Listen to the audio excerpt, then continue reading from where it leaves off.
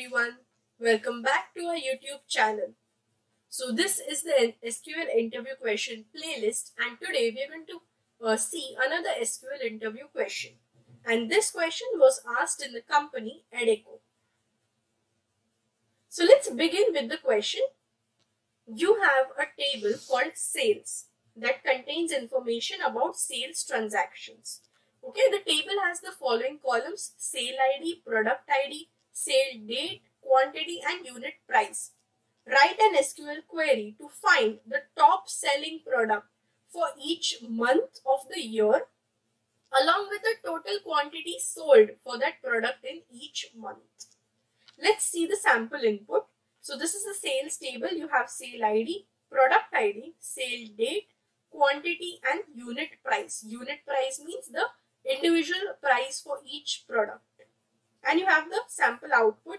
You can see for each month, you have the highest selling product for each month and the total quantity that has been sold for this product. Like for January, the highest selling product was 101 and the total quantity that was sold is 50. So you see, these two are the data for the month of January. You have 101, 102. So, but quantity 50 is more than 30. So that means that it was a higher selling product. 101 is a higher selling product. Likewise, you have to do it for all the other months. Now let's write the query for this. I'm doing it in the MySQL workbench, and the script for creating the script for creating the table is given to you in the description box. The link is given. You can use it or you can create your own table as well. So I'm just using my database. I'll show you the table. I've created the table from sales.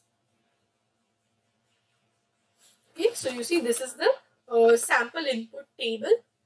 You can use the script given in the description box to create the table and also to add the values. Okay, so now first, what are the output that we want? We want the month, the product ID and the quantity, correct? So first let's select the month. So for extracting the month from this sale date, we have a function that is called month name. And you just don't want the month as 1, 2, 3. You want the month name like January, February, March, April. So for that, we are using a function called as month name. What it will do, it will extract the month name from a given date as month. Alias name I'm giving as month. Then you have the product ID. Okay, and the max quantity, because you want the max quantity, correct?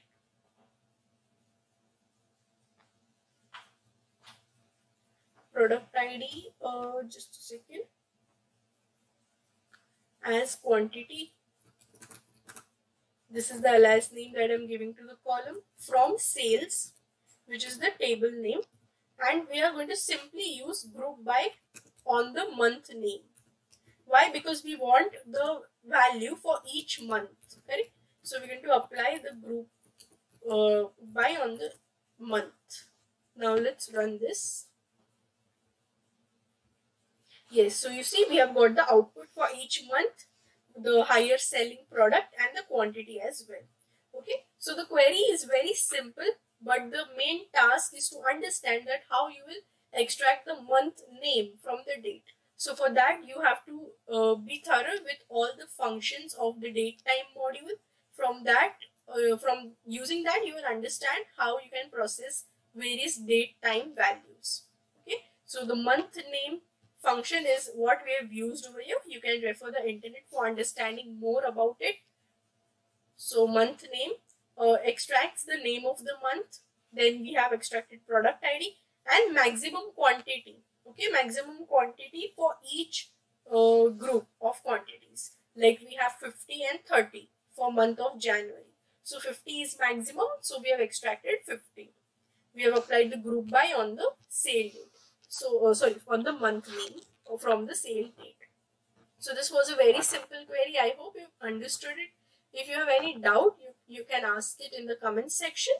And don't forget to like the video and share it with your friends as well. Thank you for watching. We'll be meeting in the next one.